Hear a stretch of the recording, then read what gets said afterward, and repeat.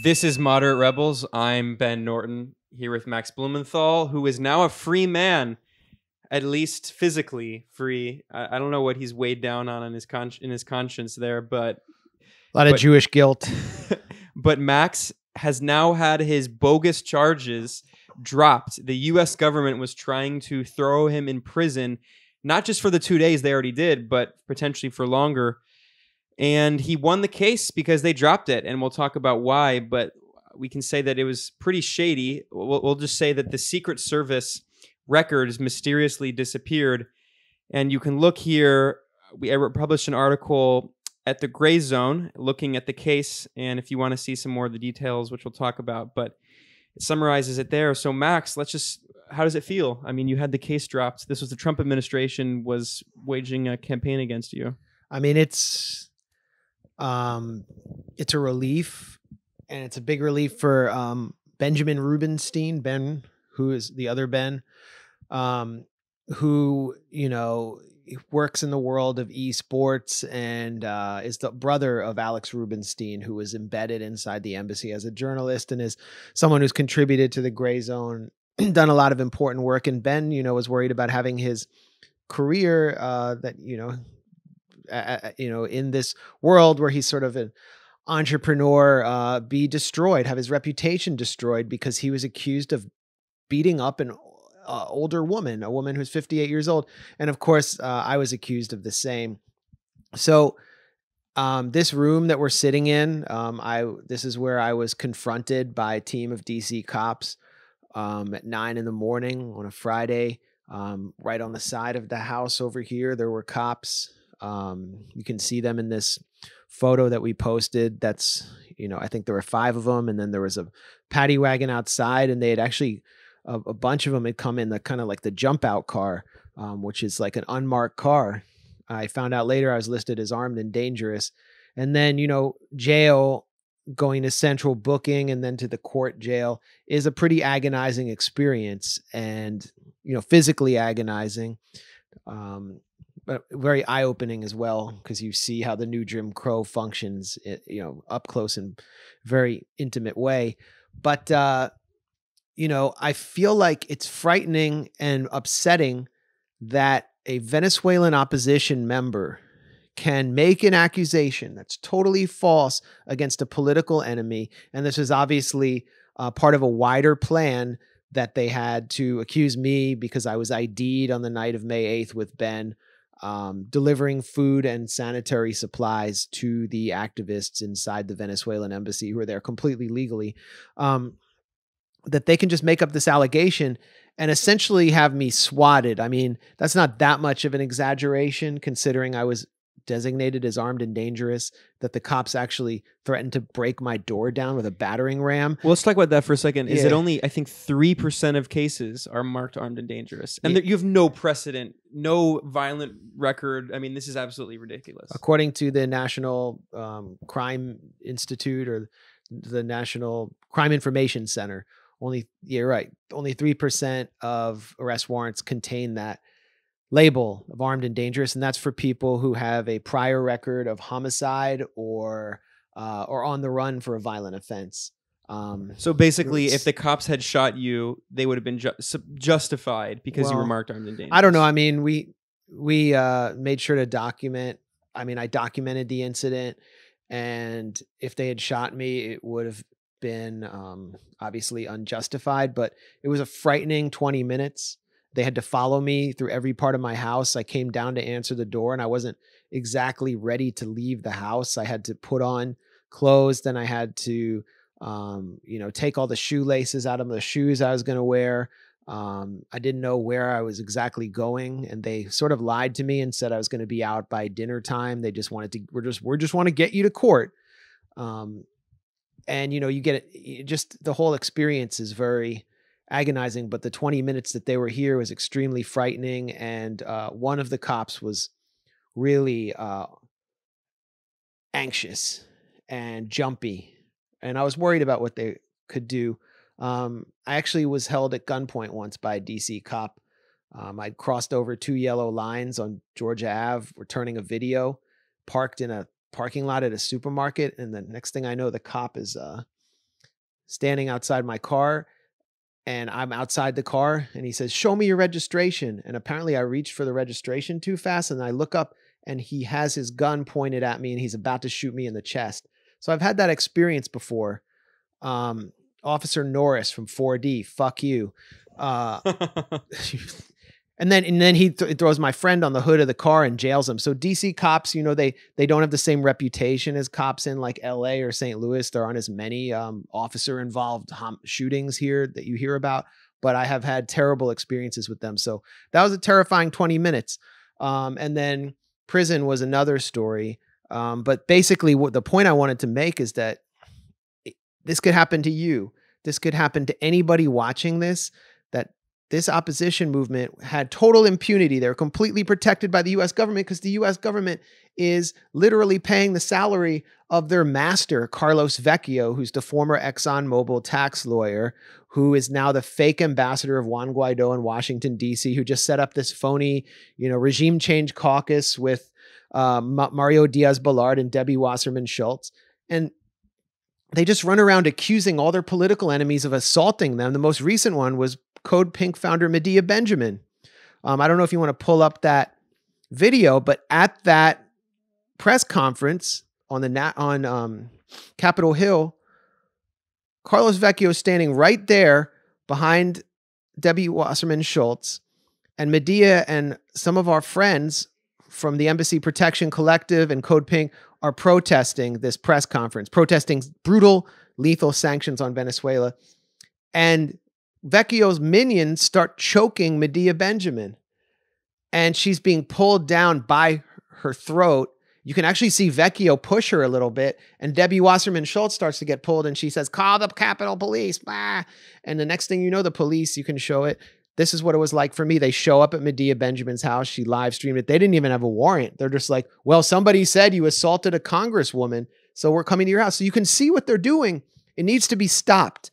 We have to do something to hold them accountable to prevent this from happening. So I'm exploring my options to hold these liars accountable, from the Venezuelan opposition and others who have defamed me online.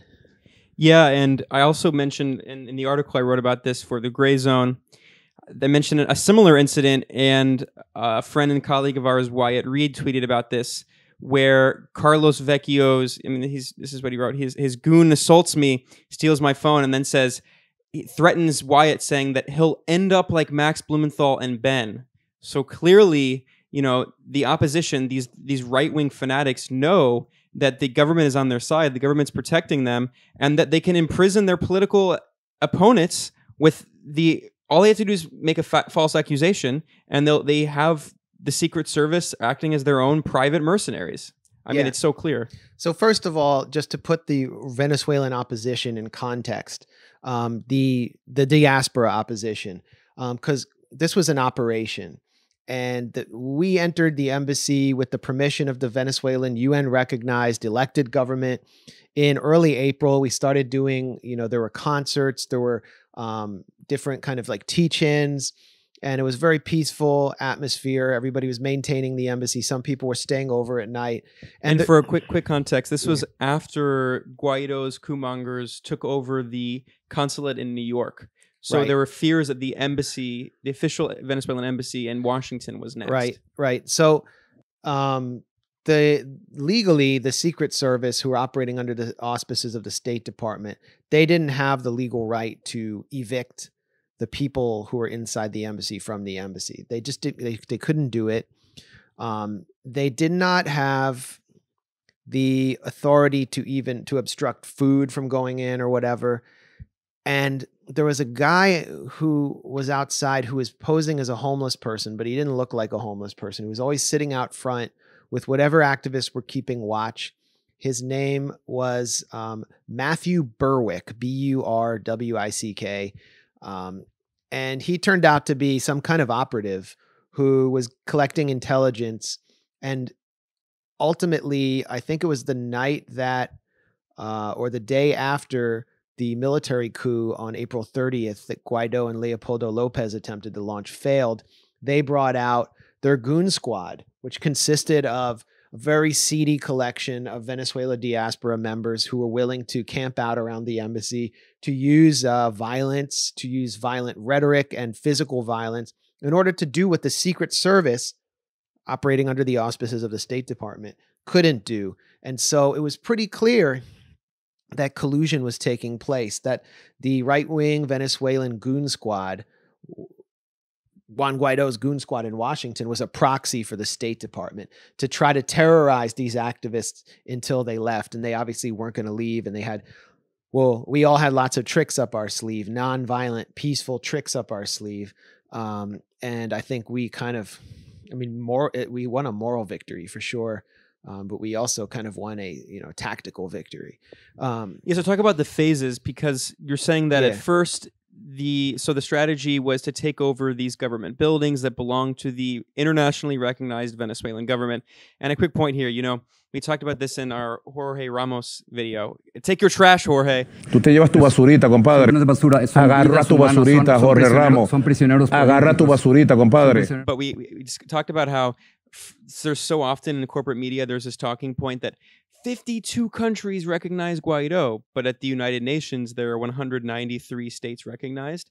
So still nearly 3/4 of the world recognizes the internationally recognized government of Venezuela. Yeah, but that's the black and brown people of the world who don't count. Exactly. All of Africa except for Morocco, basically all of East Asia, and most of South Asia, including India, the largest countries in the world, China.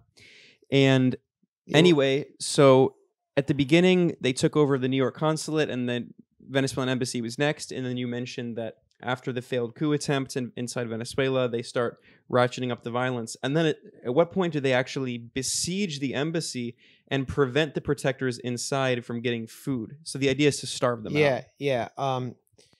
And so you have this right-wing proxy force that's really acting on behalf of the U.S. government. We actually had reports from inside the embassy from different activists and journalists who were listening to the Secret Service as they changed shifts. And one of them was telling a new group of officers, this is the deal. The people inside the embassy and on that side of the street, the kind of protester side of the street, the anti-war peace activist protester side of the street, they're working for Russia or something. And the people on this side of the street, on our side of the street, they're U.S. government, referring to the Venezuelan opposition. So that's how they saw it. And that, that was the dynamic. It was a Cold War playing out on both sides of the street, and the police were supposed to protect the good guys, Rambo, John Rambo, whoever, Sylvester Stallone in Afghanistan, whatever, his dedicated to the brave Mujahideen. Yeah. So those Venezuelans, the cops were Rambo, and the Venezuelans in their mind were the brave Mujahideen. All right. So basically, a number of things happened, and I'm free to talk about it now because this phony case against me was thrown out by the government, and we'll talk about why. But, for the first time, I'm free to talk about what actually happened, and there's no reason to hide anything. I mean, we didn't break any laws. The other side were the lawbreakers, international law and local DC law at every level.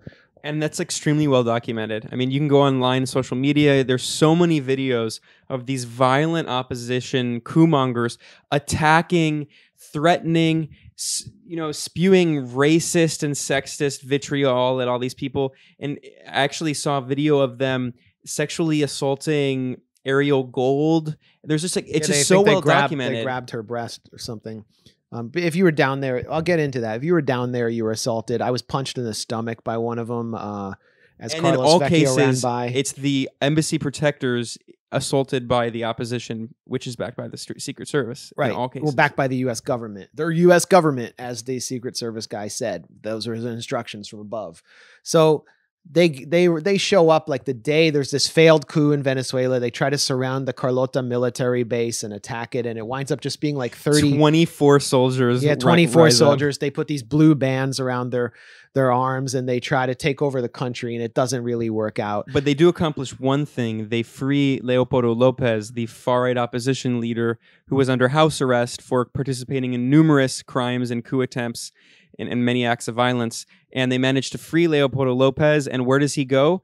he ends up in the Spanish embassy, the embassy of the country that colonized Venezuela. Yeah, so pretty appropriate. And, then you have these people in Washington who work for a lot of them worked in the defense industry, the World Bank. They work for all of these heinous institutions here. And they show up and begin sort of verbally assaulting everyone, using sexist rhetoric, anti-gay, anti-trans rhetoric, racist rhetoric against any Black people they feel are against them. It's just a racist, fascist free-for-all. Now, what had happened ahead of that, which was really strange, and I didn't quite know about it, was that a number of people who had been inside the embassy were afraid that they would be raided by the Secret Service before this mob showed up. They didn't understand quite yet that the Secret Service had no authority to raid. And so... because it violates the Vienna Conventions. It violates international law blatantly because a country's embassy is its own sovereign territory. Right. Yes. And so they took a truck out or a car out with a lot of people's belongings and a lot of their food and supplies. They were so sure they were going to be raided. So there was a shortage of supplies. So within 24 hours, this blockade of the embassy, which was sort of a microcosm of the blockade around Venezuela, had taken hold. And I was wondering, how long can they last out inside against this fascistic mob? And one of the issues just quite simply was not just food, but medicine. They were trying to obstruct medicine for older people, and all kinds of sanitary supplies, toilet paper and things like that, clean underwear, just these kinds of things. And I thought that this was the most important anti-imperialist protest I could remember in recent times since the Iraq War, and I wanted it to go on as long as possible. Beyond that, we had Anya Parampil, who's our very close colleague, and Alex Rubinstein as journalists who contribute to the Gray Zone and are part of our own little kind of journalist collective here. And I feel like as an editor and a friend, it was my duty to see them fed and so on. And they're reporting live while they're in there, and you can find, especially Alex has so many tweets. He has videos, photos documenting everything that's going on. At the Gray Zone, we published an excellent video from Anya Parampil looking at who the people were inside the Embassy Protection Collective. So they're doing constant reporting at the time. So yeah, so we needed to keep the reporting going too. They were contributing to us. And no one else in the world was, because at first it was completely they were ignored. They were the only ones in the inside, and it was ignored by corporate media. And then maybe you could talk about Vice tried to come. Whatever. We have to tell our own story, and to hell with the rest of them. So the traditional peace groups consist of people who tend to wake up at normal hours and go to bed at normal hours. And while they were collecting lots of food and sanitary supplies, they were unable to get it in or even figure out a strategy. I, as a night owl, was hanging around the embassy late at night, and I was probing the vulnerabilities of these opposition hooligans. So I'd go up to certain areas of the embassy or walk up to certain windows, or I would ask people to walk up to it, and I'd see how fast they would respond. And we were working on lines of communication inside. It's like football. You're trying to find like the opening so you can run and give food to the people who are being besieged. Yeah, I mean, in football, in many ways, it's a corporate sport, but it's also a very military sport. And obviously, we are nonviolent. It was really important for us to remain nonviolent. I just don't believe in it as a tactic. So anyway, I realized that there was one major vulnerability where there was this ramp, this driveway, which many of the opposition activists didn't quite understand was connected to the embassy, because the Venezuelan embassy had rented a garage from that connected to an adjacent apartment building. And there was a Secret Service van that the Secret Service used to bivouac there with police tape along the sides of it. So one night, I learned there was going to be a heavy rain. I gathered up 10 people who were really dedicated, You know, we talked before about, you know, no matter what happens, we remain totally nonviolent. If they hit us, well, fine. We just document it and we take advantage of the weather. And the rain came down. It was a torrential rain. We ran up that ramp as soon as the rain got really we ran down that ramp as soon as the rain got really heavy. And there was a cop in the van, but he was sleeping. And so when we knocked on the door with the embassy collective on the other side, the cop woke up and he was furious and he was like jumping around. And you know, when you get up and you're completely discombobulated, and he tried to tackle people, but he didn't know who to tackle, and he just fell on the ground. And then he got up and he said, all right, guys, he realized he had no legal authority to stop us.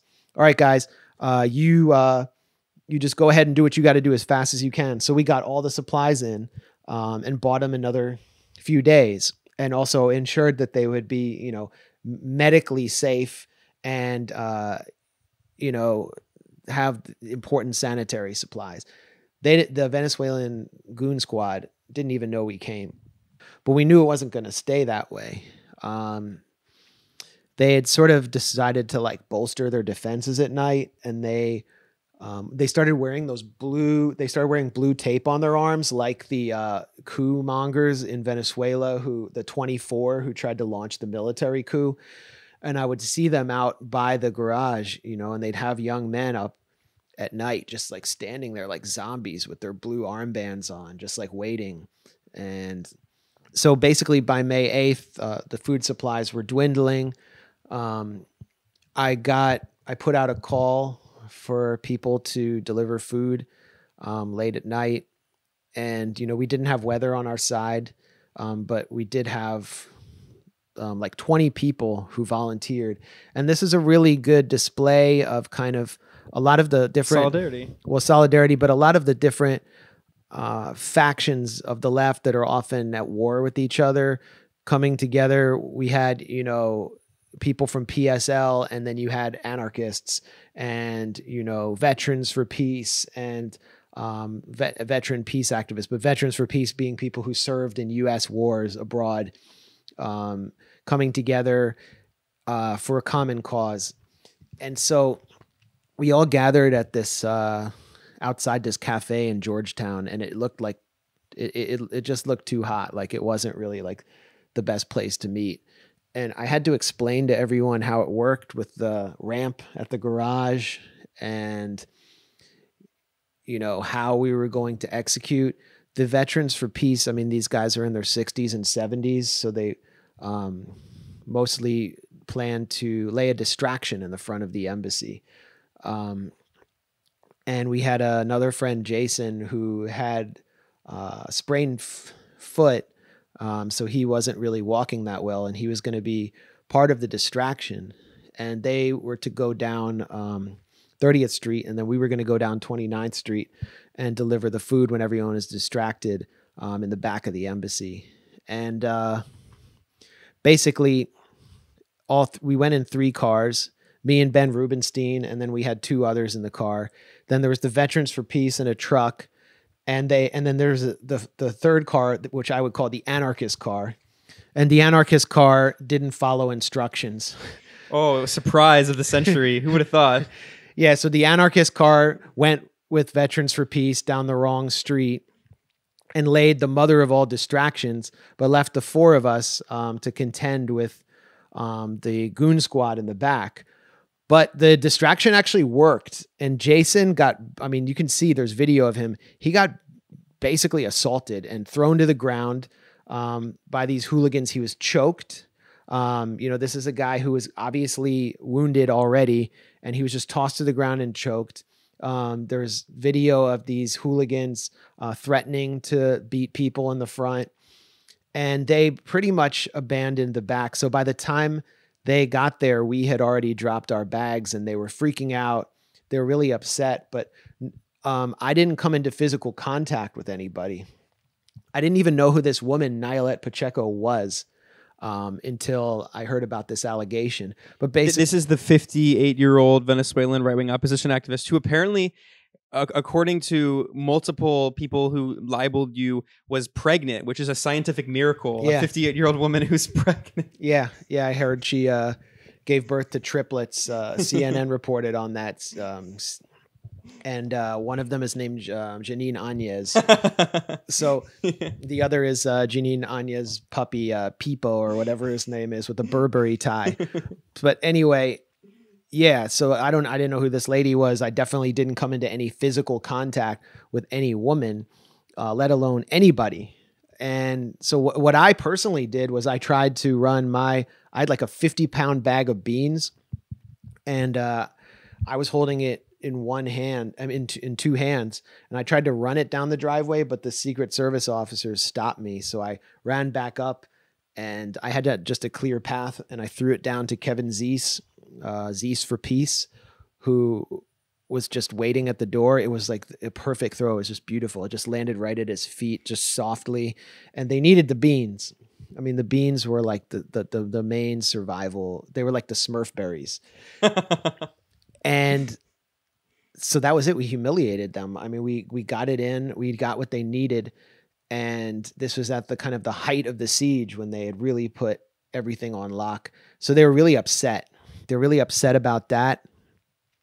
And they were also upset that they were just losing the PR battle, because we have our own media.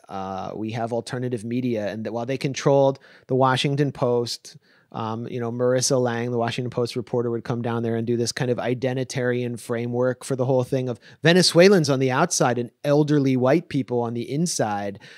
Sounds, like they're privileged, and just ignoring completely the politics of the situation. Yeah, where completely depoliticizing the situation. People outside are right-wing fanatics. They're bigots who are not only physically assaulting the embassy protectors in you all, but also spouting just all of this racist vitriol. And actually, the corporate media just entirely took their side of, it's not even just their side. They just distorted the actual facts. Yeah, I mean, Alina Duarte, who is our colleague who was reporting for Telesur at the time, who is from Mexico, and she was she was out there all the time, so she was getting the most material. It was very damaging to the opposition. There's some incredible video. You might not have it up right now. You could maybe like cut it in, of this guy taunting her because she's mestiza and saying, "You're an ugly India.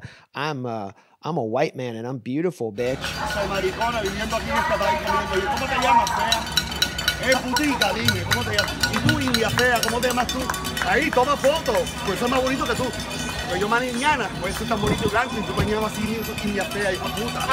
And she later came home and found that people had tried to break into her house and vandalized her house. And she wasn't even an activist. She was a journalist who was there publicizing what was happening. But of course, because she has a platform, especially in Spanish, they targeted her. So, the Committee to Protect Journalists has this guy, Avi Asher Shapiro, who said, like, he always used to troll us on Syria. He was part of that, Syria regime change echo chamber. So he got kicked up to the Committee to Protect Empire. He kicked upstairs there. And he actually told people, he told a journalist who was around the embassy, I think it was Alex Rubinstein, I'm monitoring the situation. They didn't say goddamn thing. Nothing. They didn't say anything. So nothing. In any case. And we'll get to it later, but also these so-called press freedom organizations also at first completely ignored your arrest and said, oh, well, it has nothing to do with your reporting. Yeah. So anyway, the point is that the Venezuelan goon squad, led by Carlos Vecchio, whose salary is now directly paid by USAID, was losing the PR battle, and they had failed to prevent food from getting in. So the next day, it was the same day, because this was at 3 a.m. that this all went down. They held a press conference where they alleged that assault had taken place. Nailet Pacheco was obviously designated to come forward and say that she had been beaten by all these evil men. She said, I was in a fight for my life. She said they kicked her and, threw her against a wall and then tried to throw her over the balcony into the driveway. I mean, it was just completely absurd. I didn't even know who she was. And Marissa Lang, the Washington Post stenographer shows up and reports that several men attacked Nailet Pacheco. They don't name who they are. Ben Rubenstein comes to the embassy that day, and the Secret Service tackle him. He doesn't know what the hell's going on because he didn't touch anybody. Nobody touched any of them, but he gets tackled and thrown in jail for 20 hours because, you know, the Venezuelan opposition said it's him. He did it. So, but weirdly, they didn't come for me. They had me on camera with him, and they knew who I was. And I later found out that I was sort of suspect number 2 in his case, but they didn't put out the warrant for me was never executed. But okay, so this was May 8th. They made all these fake allegations. They got the police to issue this report. No investigation took place. No one came and interviewed me or anything.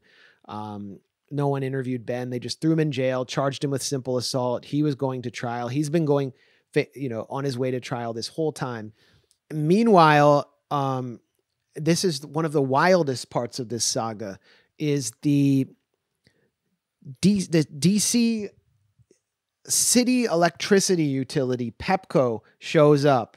And I start hearing from Alex Rubenstein inside that, you know, these guys have opened up a manhole, and one of Vecchio's minions, who's this guy who wears a blue suit. He was always wearing a blue suit. He was like the Alex P. Keaton of Venezuela. And like a zoot suit? No, so he always was wearing this blue, like, you know, like a used car dealer trying to look like he's a Brooks brother. Anyway, and his dad runs this big libertarian think tank in Venezuela. So you could call him like the Koch brother or something. But anyway, he's standing with Pepco. The Chicago Chiquito. Yeah, he's a proxy for the Trump State Department, and he's standing with Pepco, and they proceed to cut off the electricity to the embassy, even though their bill was paid. And Pepco's communications director refused to answer any questions from anyone. This is crazy. It means that if the U.S. government tells the local electricity company to cut off anyone's electricity because they have a political goal to, you know, flush that person out or whatever, that they have to do it. So no protocol was followed here. There were no rules. And so with the electricity off, the situation changed for everyone inside. Which is insane because it's another microcosm of the imperial war in Venezuela, where there were these blackouts that were very clearly caused by cyber attacks. And then, you know, the U.S. government claimed, oh, these aren't cyber attacks. But then at the same time, the U.S. government admitted in articles in the New York Times that it carried out cyber attacks targeting the electrical infrastructure of Iran and Russia. So it's very clear that the U.S. not only has this technology, but is using this technology. And the embassy was just a microcosm of it. Right. So, you know, perfect point, really good point. And so that changed the situation, for example, for Anya and Alex, who were recording the situation, documenting it with their phones. They can no longer charge their phones, laptops, etc. New levels of danger to those who were inside. But there was an ace card. Actually, there were 2 ace cards. The first ace card was that there were embassy vehicles, but their keys had been taken out in that initial car when everyone thought they were going to be raided. So no one could turn on the cars and charge their phones or whatever using the cars. And the second ace card was that there was a fax machine that we found out the number for. So there was actually a landline to communicate with people inside, because their hope was, oh, there's no cell phones. Well, then we can't communicate with them. So I said, what do you need? And they said, well, we need to get those cars running, and we need some light. And I said, all right, I'll take care of that. I got the keys from an embassy worker, a former embassy worker. And then I went to Best Buy and got these solar lamps. And then what I did was, on the day of the, you know, they had this big street party. The Escualidos, the right-wing Venezuelan goon squad, had this big street party. And I'm like, that's actually the perfect cover when there's the most of them out there. And I sent a friend of mine who looks Venezuelan, who, you know, was coming from work, and he was dressed like Juan Guaido, like a perfect yuppie. I gave him this big bag of like Smart Pop or whatever, Pirates. I gave him Pirates booty from Whole Foods, and I put the keys at the bottom of the popcorn bag and these solar lamps, whatever you call them, in there. And then we put popcorn on top of them. And then I sent him walking to that spot above the driveway and told him, you know, at this time you have to drop the bag there. But he was able to easily infiltrate the blockade because he looked like everyone there. No one suspected him. He didn't look like some, you know, aging white hippie or whatever. And so he walks with the popcorn, and then I get a call from him, and he says, Max, I didn't drop the popcorn because there's tons of cops down there. I think they're waiting, and they heard your communications. And I was like, all right, man, just go back, take one more trip around. And he says to me, all right, but I ate most of the popcorn. Like, man, okay, don't eat any more popcorn until you get to that spot, but look like you're really enjoying the popcorn. And then I get another call, and he says, I dropped it, and I don't know if I got it in, but I saw these guys running and screaming, all these Venezuelan guys running and screaming. And it turned out that he dropped it in the perfect place. They got it in, and the phones were active that day. In addition, the activists inside the Embassy Protection Collective was able to make beans even though they had an electric stove, because they were cooking the beans on the engine block of the cars. Oh my God. So they were very inventive. The next thing that happened... Well, this is also another great metaphor for the situation, another microcosm where every time there are these imperialist attacks, these forms of hybrid warfare intensify against Venezuela, Nicaragua, Cuba, Iran, all these countries, the ingenuity of the people finds solutions to it. So in the case of Iran, you frequently hear where, people can't import medical goods. In the case of Nicaragua, because of the brutal U.S. economic warfare, they became food sovereign. So it actually forces people to be more creative and productive in how they organize themselves. Yeah. So actually inside the embassy, there was preparations for the next phase, which was cutting off the water. And so they began collecting every scepter inside the embassy they filled with water. They began filling it on the roof. Everything was set for the next phase. That's commitment. That's serious commitment. And they could have lasted, even without another food delivery, for weeks. So what happened was Jesse Jackson showed up with the Black Alliance for Peace. Matthew Berwick, who I'd mentioned before, like you see him in every video, and he's always wearing tactical gear, and he looks just really creepy. He physically attacked Jesse Jackson and attempted to prevent, he didn't physically attack him, but he grabbed him and tried to prevent him from lifting a backpack into the embassy, which they were going to hoist with a rope. And there's this great video, you can cut it in and post, of Ajamu Baraka basically getting Matthew Berwick physically off Jesse Jackson.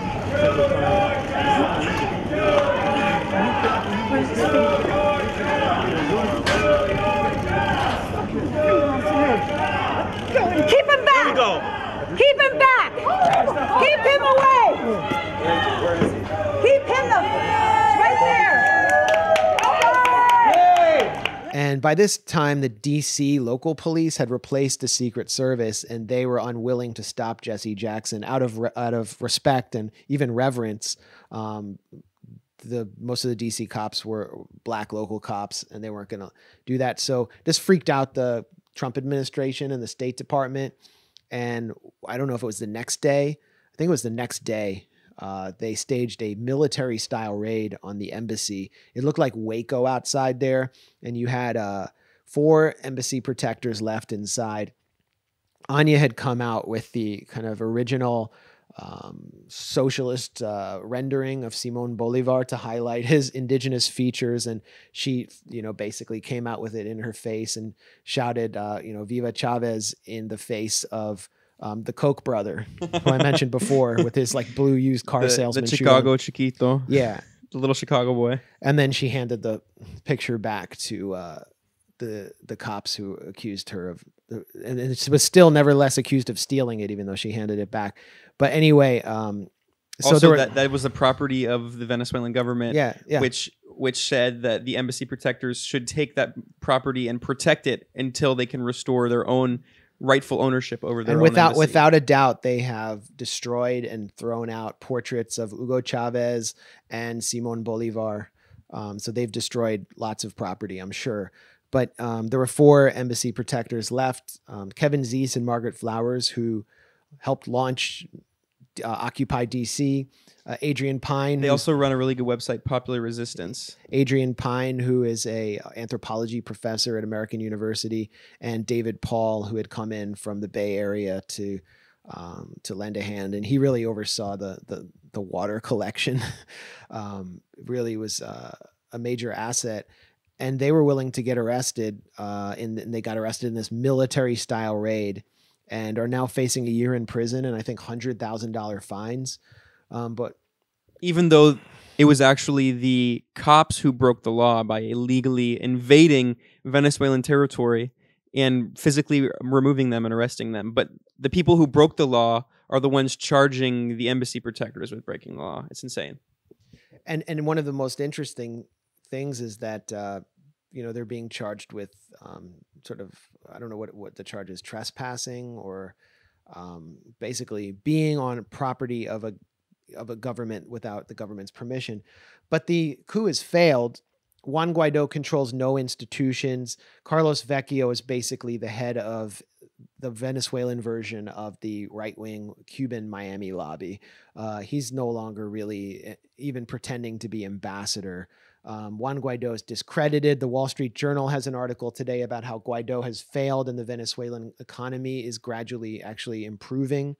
Juan Guaido, in a recent poll, the most recent poll, only 10% of Venezuelans trust him.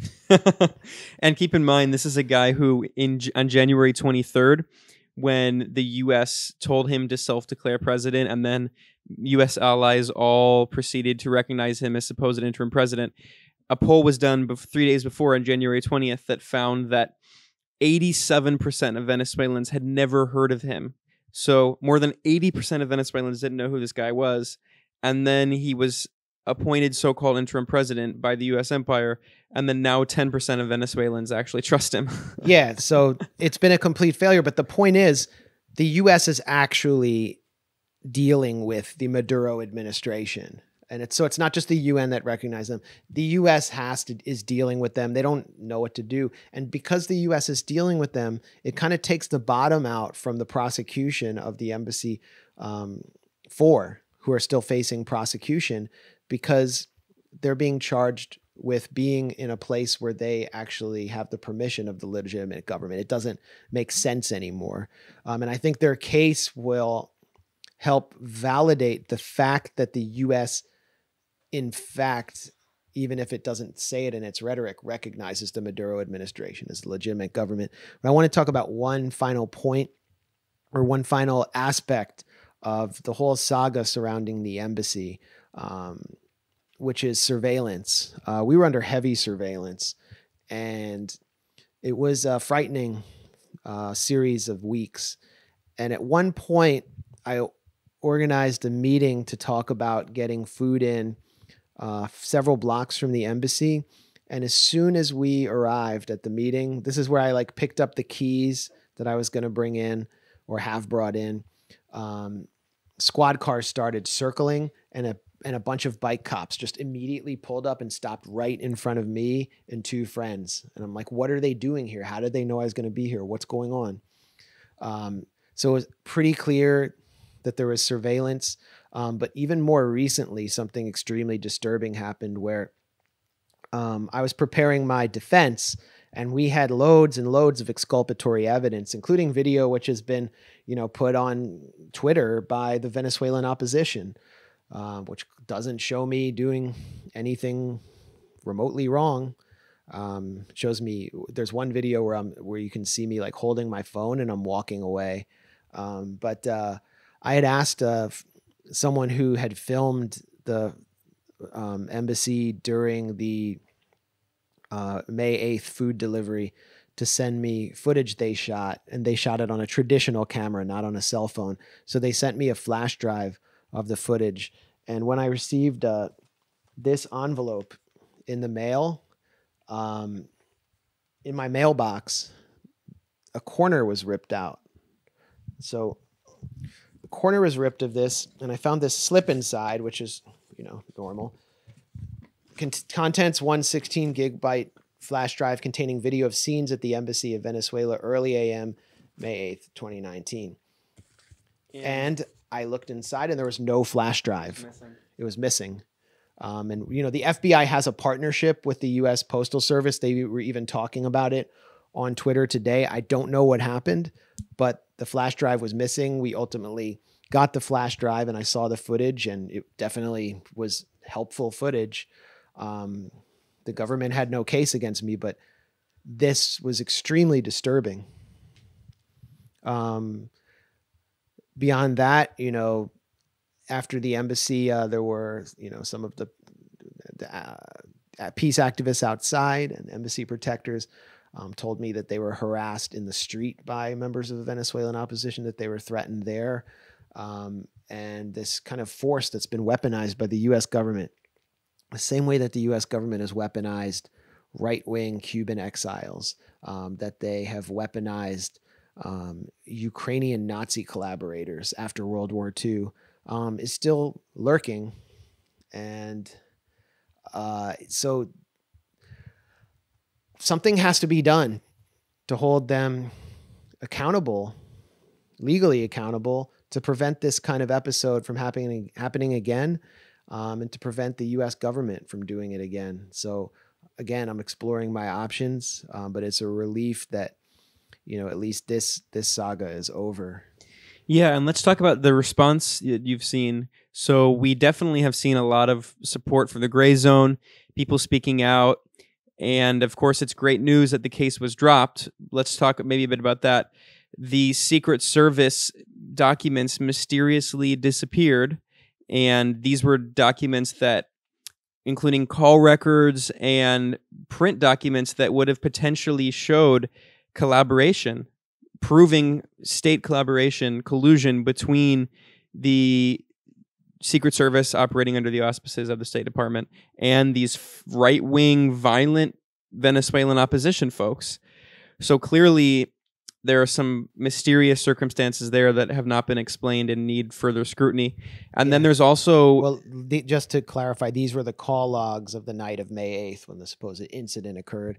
And they mysteriously disappeared when Ben Rubenstein's lawyers and my lawyer, Bill Moran, who really deserves special recognition. I mean, he's defended me at every turn without asking for a penny. He just does it on principle. And he really helped get this tossed by demanding, for example, the call logs and pointing out that there was no evidence in communications with the government prosecutor. Bill Moran is the best, and Bill always wins. Bill always wins. Bill always wins. That's actually his Twitter handle if you want to thank him on our behalf. Yeah. But the call logs are significant because, Nylet Pacheco, who made this phony complaint against me and Ben Rubenstein, she apparently had the Secret Service call an ambulance for her that night. Why is there the call to the ambulance is not that it would be significant? What sort of injuries did they report from her? What were they, what were the Secret Service officers saying? Well, what were they saying to each other? Those call logs disappeared and they may have been destroyed.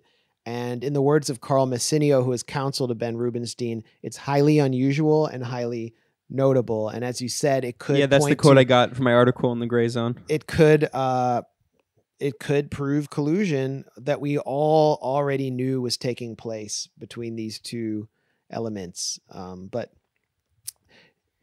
And then talk about the response you've seen. I mean, we should definitely talk about the media response, and then especially these people who just defamed and libeled you, people who claim to be journalists, who make money being supposed journalists, who know that this is false information, and they still have refused to retract their false accusations. It's just completely libelous. Yeah.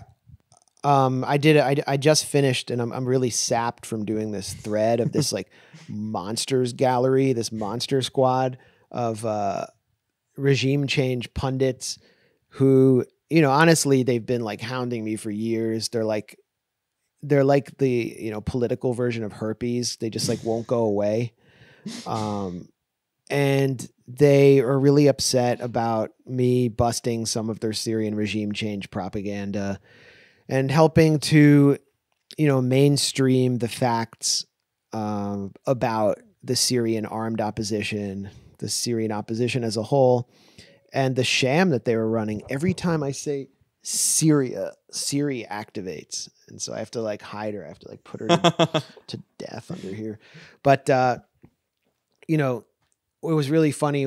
Well, first of all, I got so much support when I announced that I'd been arrested, and I was sitting in a cafe with Bill Moran and Ben Rubenstein the day after I got out of jail, and I noted, and then somebody was already going off on Twitter with my arrest warrant. Max Blumenthal arrested for kicking 58-year-old woman. Then I started to see people jump on it. Max Blumenthal arrested for beating pregnant woman, you know, the 58-year-old pregnant woman. The biggest miracle since the Virgin Mary. And so all these people who've hated me for years and have been unable to, it's not just that they've been unable to shut me up or you up or anyone around me. It's that they can't even argue with us on the merits of anything. They never do. So they never dispute the facts because what we report is factually correct and indisputable. So instead, it's all ad hominem attacks. And then now we're at the point where not only are they ad hominem attacks, they're spreading lies and hoping for you to go to prison. And these are people, many of them... the perfect thing. I can't tweet from prison. I can't write articles from prison. So you can't expose this crime. And many of these people, what's even more outrageous is they call themselves the liberal anti-Trump resistance. They're cheering on the Trump administration's attempt to imprison a journalist on fake charges. Yeah, so it had already leaked, which meant, you know, someone in the government had tipped the Venezuelan opposition or someone off about this. And the whole point of it was to defame me. I mean, it really showed what this was about, that it dropped at prime time on Monday. It was like 5 p.m. when everyone's paying attention. So we dropped our article, which was totally factual and has been completely vindicated, like damn near everything else we write.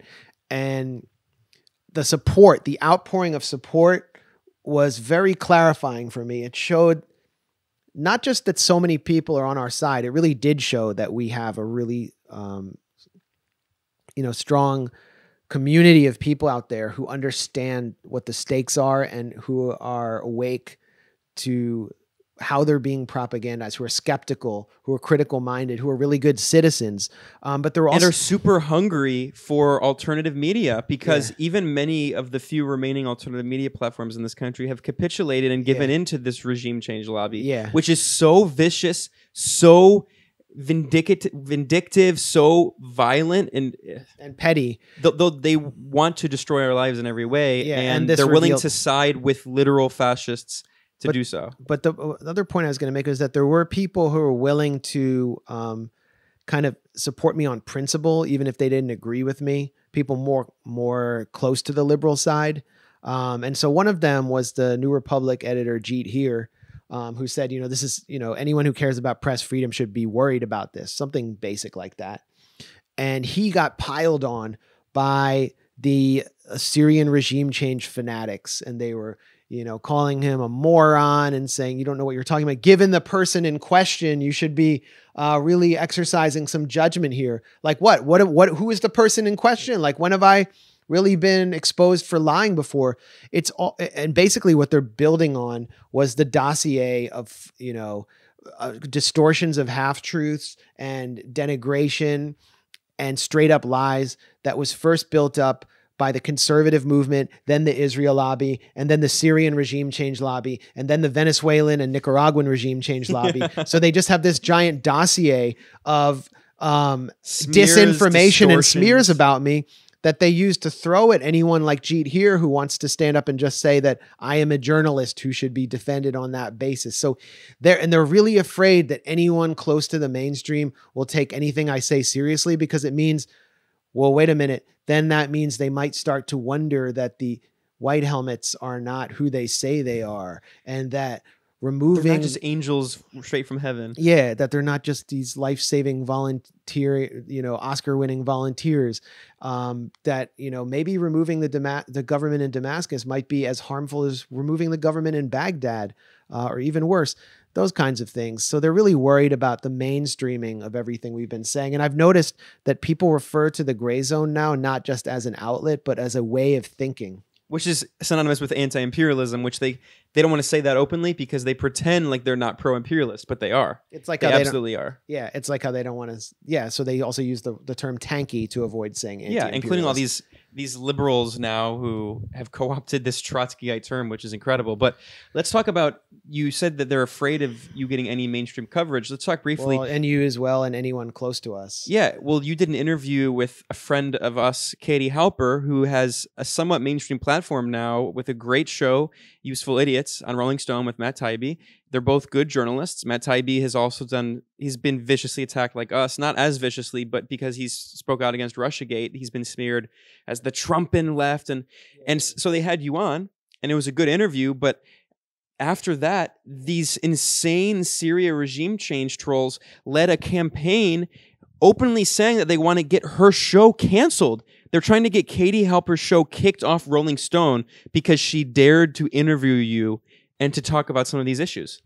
Yeah. It shows how censorious they are. We actually talked in the second episode about how we're going to be attacked, and everything we predicted was fulfilled by just these these jack-in-the-box fanatics. They just jump out of the box and say a variation of four things. It's kind of like the Krusty the Clown doll. It's like hi kids. You pull the string, but you pull the string on them. It's like Idris Ahmad, genocide denier. You were Hitler, Assadist, Putinist, whatever. You pull the string and they just say a few things, but one thing they can't. CPJ. Yeah, one thing. Atlantic Council. Or whatever. One thing they can't do, and they never will do, and they didn't do on my interview with Rolling Stone, is challenge me on a factual basis. They can't challenge the facts, and so, I mean, just watch the interview, try to fact check me.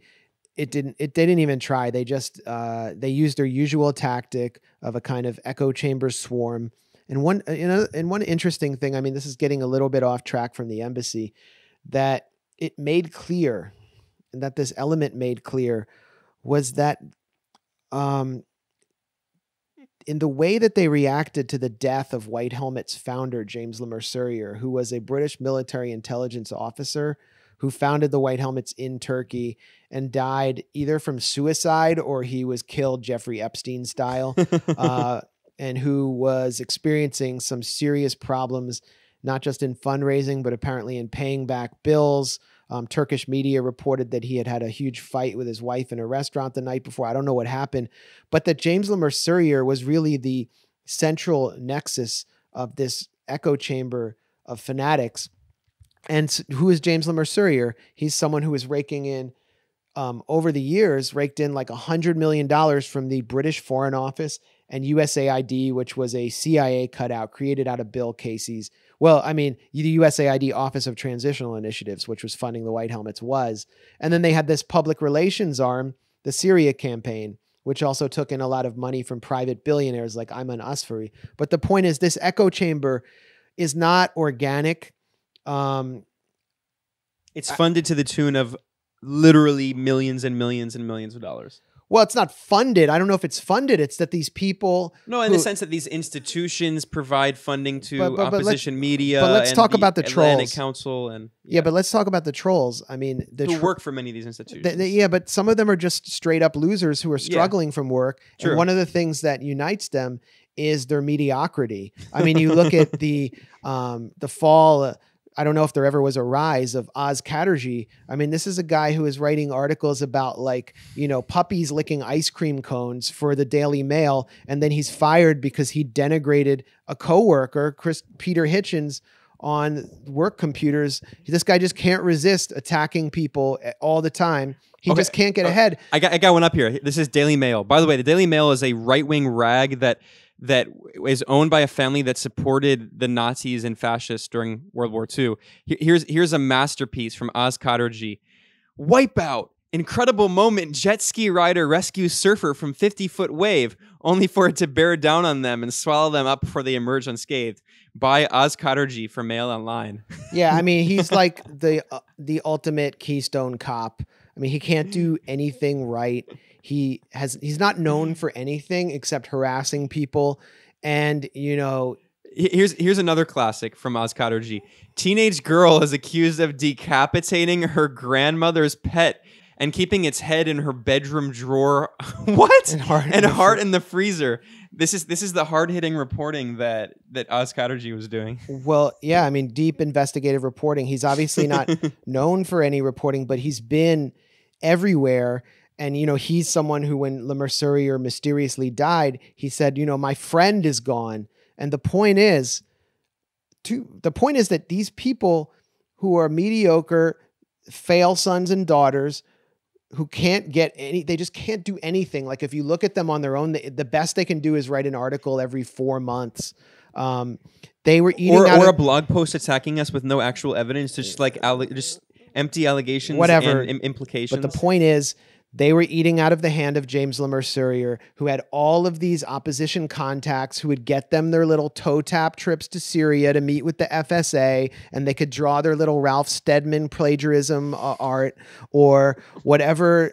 They could meet with the White Helmets and go in with them. And actually, when I called the Syria campaign for my expose on the White Helmets, they offered me initially a trip. James Sadri, who is their director, this pompous British guy, offered me a trip. He's like, you got to come to Turkey and see the real heavy gear, man. It's like he was trying to appeal to me as like a guy. Oh yeah, the White Helmets have this heavy gear. They're awesome, man. And they save babies with the heavy gear. Like, bullshit, man. And then they realized that I was skeptical of them. And so then they turned on me.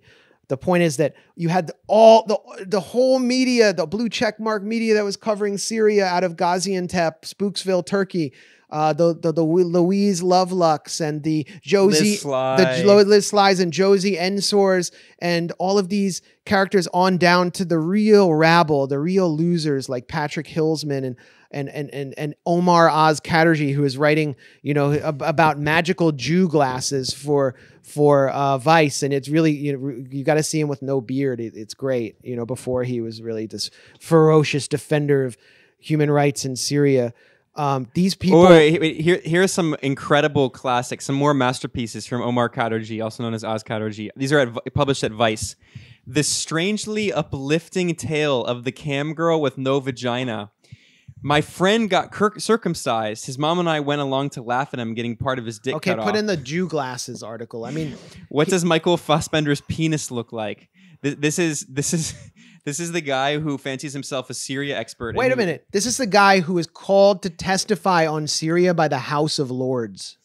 I mean, if you want to know what an operation is, this motherfucker was called by the House of Lords to testify. No, put Oz or whatever. It's Oz, Jew glasses. Okay. Put in the Jew glasses. I mean, this is the craziest shit that he actually got away with writing this. But then again, Vice was publishing articles back in the day on how to fuck black strippers. Can these, yeah, there it is. That's it. Can these blurry, no, not the magic Jews, the other one. Can these blurry glasses stop me perving over women by Oz Chatterjee. Yeah. I think he had his name removed because he's so embarrassed by this shit. Yeah, here it is. This is by Oz Chatterjee in 2012. Can these blurry glasses stop me perving over women? If it's working for Orthodox Jews, why can't it work for me? Oh, that's him. Oh, this God. guy, no, stop right there. He was called by the House of Lords to testify on Syria. And he was sort of like put in charge of an operation to care for refugees. And this is what he wrote. First things first, to get the experiment right, I had to ensure that I could match the levels of sexual frustration experienced by extremely religious person. I didn't have time to convert, so I went for the quick fix and next a Viagra pill I found in the backseat of the N11 to Hammersmith while wearing a pair of jeans that were 2 sizes too small for me. I mean, it's almost a parody of Vice, and it's like you're so trying to get ahead. This is 2012, wait. And then the Syria proxy war starts, and James Le Mercurier comes out as your, white knight and gives you contacts, gets you into Syria. I mean, it's just so obvious who these people are. And all of them Follow come through Oz on Vice. Twitter at OzCotterG. Look at this there picture. it is. I mean, what the? This is what he was reducing himself to. And now he's this so-called Syria expert who is called by no the one British thinks government. of him as a Syria expert, but he was called by the He British government. certainly thinks he and is. then, you know, the day I was arrested, he says he wants to buy the cops a beer, who shackled me to the floor. You know, he's not just like taking the cops' words. He's taking the cops out. And this is the worst part of all. Although I don't think he'd do very well at like an Irish bar. These people smear us as authoritarians. They libel us. They say we're dictator lovers. We're getting paid by dictatorships. It's all defamatory, legally actionable nonsense.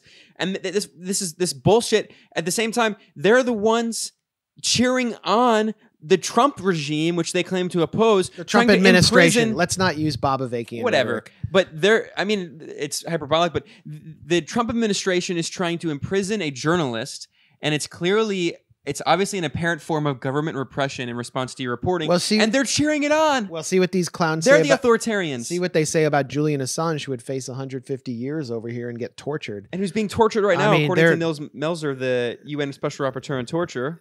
Yeah, so any one of them would be anti-Assange. But they're the authoritarians. More recently, today, Neera Tanden went on Twitter and said that so many people that she admire have signed a letter to The Guardian declaring that anti-Semitism in labor is too much and that they cannot vote for Jeremy Corbyn. John Le Carre, somebody, and Oz Chatterjee. She names 3 people. One of them is Oz Chatterjee. That guy talking about the magic Orthodox Jew perv glasses is someone that she admires. Put the tweet up. She can't even spell Oz Chatterjee's name. He's a part of this letter in The Guardian. It just shows what an obvious operation this whole thing is. Whether it's on Syria or the operation against Jeremy Corbyn, this character is in the middle of it all. And meanwhile, by the way, here's Neera Tanden with Benjamin Netanyahu, who she invited to the Center for Everybody American who Progress. watches this knows Neera Tanden loves tyrants. No, the hypocrisy is impossible to she's now overstate. effectively supporting Boris Johnson. This was someone who would have been chief of staff in a Hillary Clinton administration. But how did Oz Chatterjee get on that letter? Like, how is he in all these places when he was just fired from the Daily Mail while writing about, teenage girls cutting up, puppies in the microwave? I don't know what it was. Here's the letter at The Guardian of Blairism.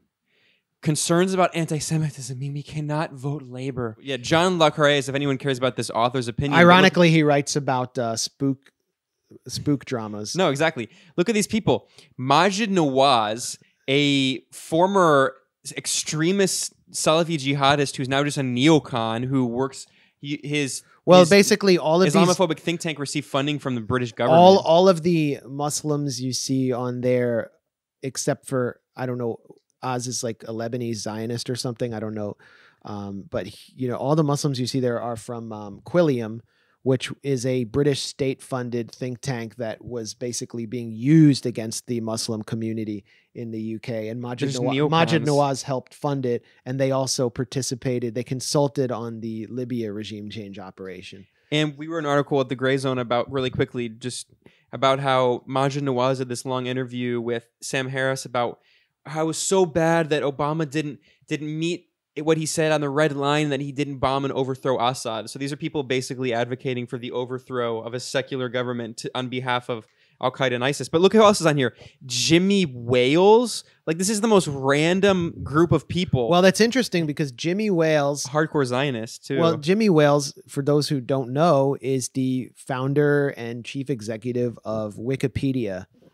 And he's married to the former communications director for Tony Blair. A lot of the people on that letter have connections to Tony Blair. And Jimmy Wales has validated or defended Philip Cross, who is a very suspicious account. I mean, the person, Philip Cross, has been identified as someone who lives with his mother and is mentally disturbed, but he may just be the patsy for a wider operation.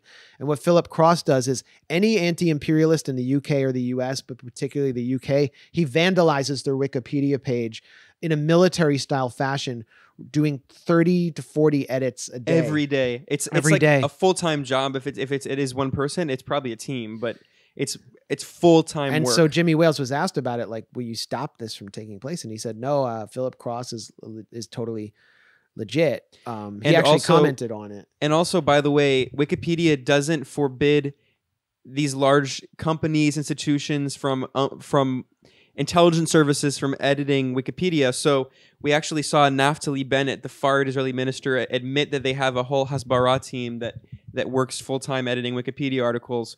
And also, Chris Hedges did a really great interview on his show on Contact, and they talked about how government agencies hire With, these Helen of Destroy. and is these blogger who these came on the show. regimes, these governments hire PR firms that just spend all their time editing Wikipedia. So this is what happens. It was sold to us as this anarchist utopia, this libertarian dream where anyone can edit it. And of course, what we end up getting is that it's just a bunch of spooks, intelligence agencies, and governments and corporations that edit it. And then average people can't actually edit because your article and all they all become flame wars and people vandalize them, so they all become locked. So only a small percentage of these elites who are spooks can edit the articles. Yeah, so Jimmy Wales, what he did was he created a bulletin board for the elite under cover of a kind of crowdsourced encyclopedia. It was kind of a brilliant contrivance, and seeing his name on that letter really tells you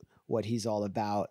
So anyway, kind of in closing, I just thank everyone out there for the solidarity and the support. It really helped me through an agonizing ordeal.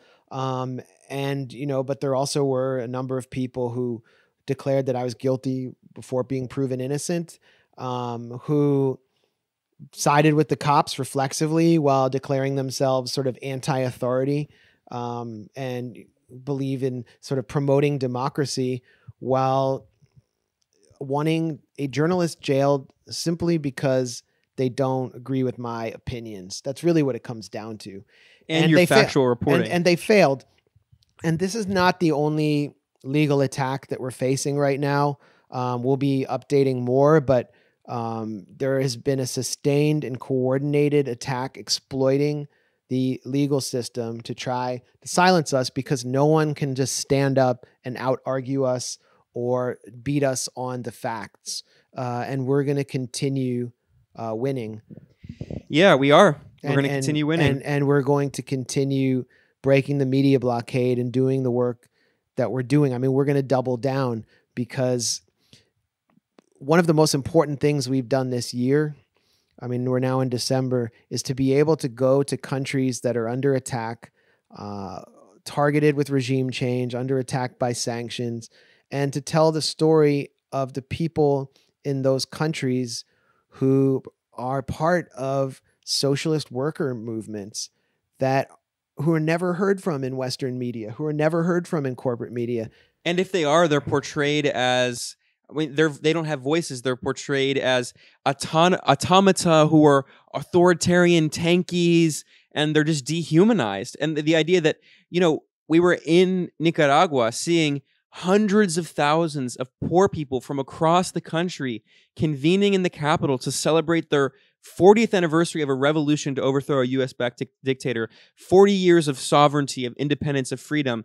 And then you look at the way that if they are discussed in not even just mainstream corporate media, but in so-called left-wing socialist media, Jacobin magazine, these places, they treat these people as if they're all authoritarians. They worship the dictator Daniel Ortega. It is so dehumanizing. And we're not even giving these people voices. They have voices, but we're showing their voices in English to a wide audience here in the U.S.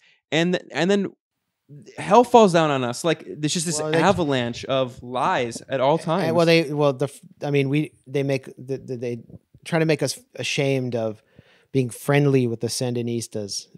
You're only allowed to be supporting the Sandinistas when they're out of power and they're fighting for their lives in the forests of northern Nicaragua as guerrillas, or they're fighting against against Contras and they're unable to govern. But when they're actually able to govern and they're building infrastructure and they're expanding electricity and water services to a largely poor rural population, when they're expanding medical services and providing free healthcare, when they're providing free higher education that we don't have here, we're not allowed to be remotely supportive of them.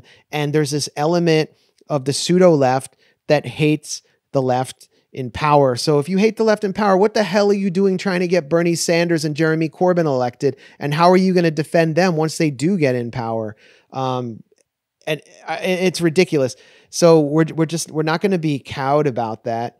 And the other thing that we've been able to do, I think, is clarify for people what's happening in places like Hong Kong, what's happening in places like Bolivia, where there have been coup attempts and color revolutions that are absolutely not progressive, that are retrograde, bourgeois, racist, and xenophobic, and to show the forces behind them. And it's very upsetting to people. I think that we've been able to find that our facts fall on fertile soil.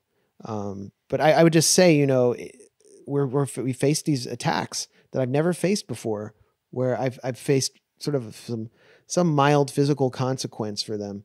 And people like Julian Assange, who I can't compare myself to him. I'm not comparing myself to him, but you know, this is someone who may spend the rest of his life behind bars for journalism. I mean, that's the era we're in. The stakes are high right now, but I see it as a sign of our success in a highly skeptical, transpartisan public that just wants the truth. And so we really get our strength from the moderate rebels community, from the gray zone community. And, you know, we're building our community of journalists, and we're just going to, next year, there's nothing that's going to stop us next year from continuing to do the work that we're doing. And we're going to keep growing. So you can see us here at Moderate Rebels, and we're going to be posting stuff more regularly and be more disciplined about that. And you can also find, we always have a constant stream of reports at the Gray Zone. You can go to thegrayzone.com. It's gray with an A.